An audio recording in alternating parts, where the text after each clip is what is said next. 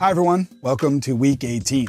In this week's episode, I'm going to show you how to use the beat repeater effect, which is included in the Record Factory sound bank. Those of you using Reason can also use this effect, even if you don't have Record, because this effect does not use any devices that are specific to Record. And I'm going to give you a link to download the patch that I'm going to show here later on in the video. This effect is really useful for anything from taking sections of audio and looping them, or even going into extreme electronic glitched out madness territory. And it's using the knobs and the buttons on the combinator to get the effect, so all of that can be automated, which is really useful in a song when you want to do any automation and fix some of your moves. There are a few things that you do need to know in order to get the most use out of this effect and make it sound the best. So I'm going to cover those right now. Okay, first things first. If you have no idea what a beat repeat effect sounds like, well, it sounds like this.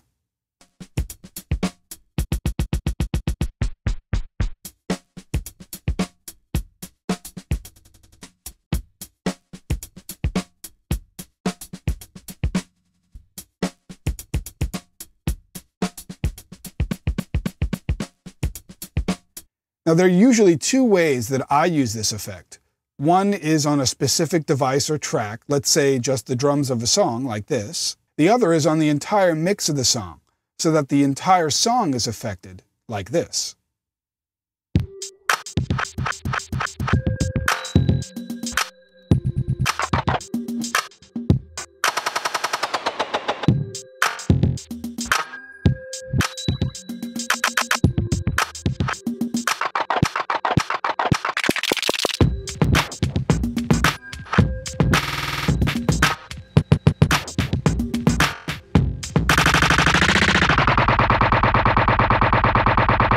If you're using Record, the beat repeater effects are located in the Record sound bank in the Effects Beat Repeater folder.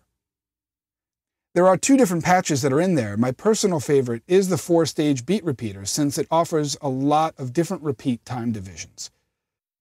For this video, I'm going to be focusing on this patch. To connect it, just select the device where you want to add the beat repeat effect in the rack, and then select Create Effect in the Create menu.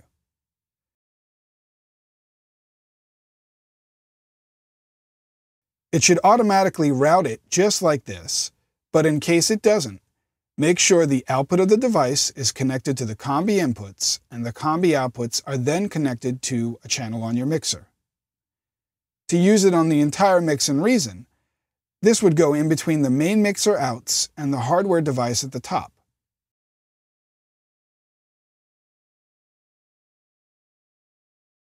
In Record, just select the beat repeater patch as the insert effect on the master channel.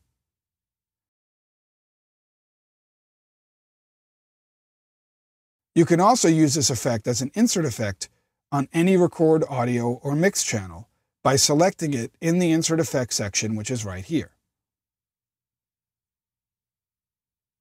Now a little bit of info on how it works. The first knob or button combo here gives you repeat times that range from 16th to quarter notes.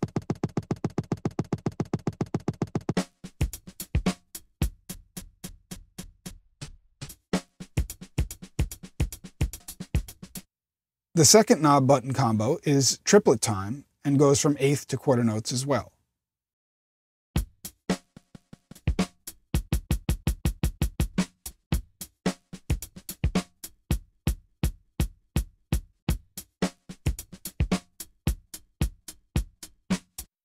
The third and fourth knobs and buttons are ranges that are not tempo synced and allow you to get some really fast repeat effects like this.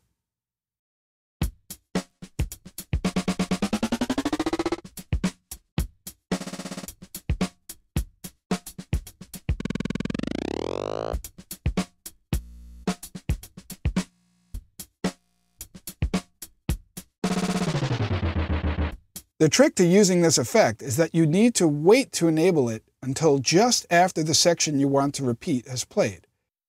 If you press the repeat button right on the beat, you're not going to get the desired result. But doing it just after the beat is played is just right.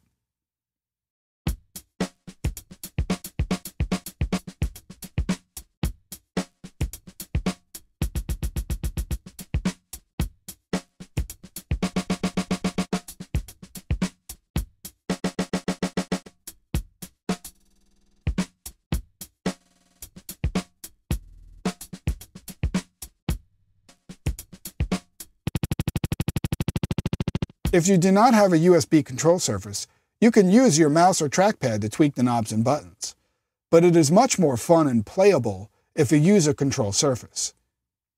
Using a control surface that is already supported by a remote codec and maps is the quickest way to use this, like my Livid Ohm 64 here.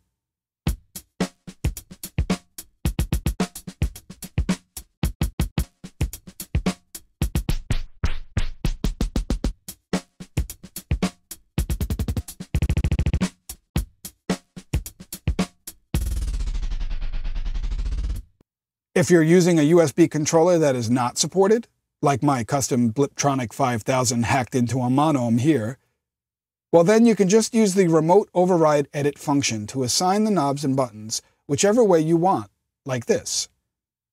Under the Options menu, select Remote Override Edit Mode. Now just double-click on a knob on the combinator and turn the knob on your controller that you want to assign it to. Repeat this process for each knob and button you want to assign. Then deselect Remote Override Edit Mode and Options, and you're ready to go.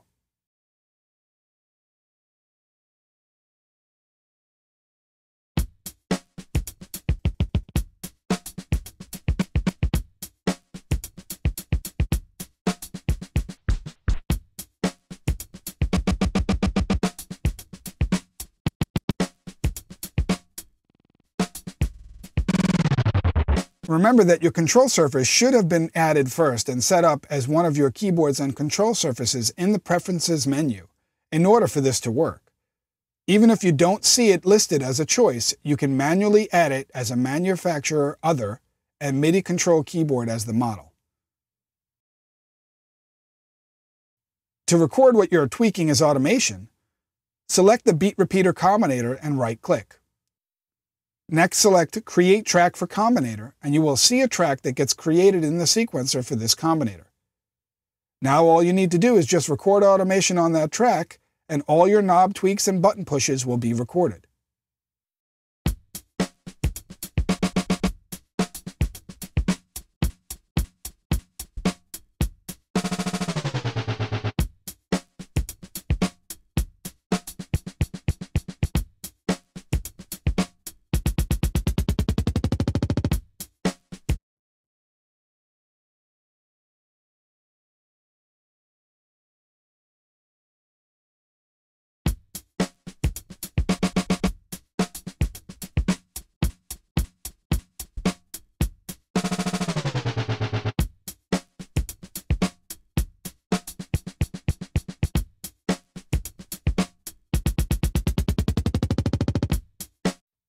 If you're using this as an insert effect on the master section in Record or a track in Record, just click on the track or master section in the rack and follow the same process.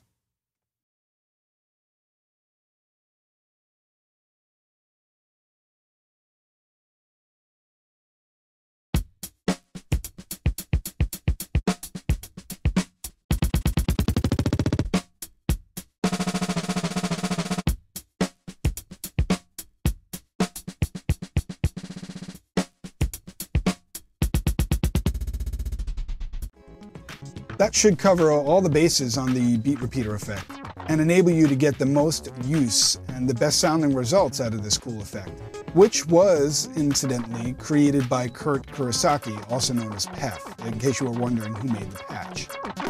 If you don't have Record, download the patch using this link right here. Well, that's it for this week. Again, I'm James Bernard from Propellerhead Software, and I will see you all in another week with another tip.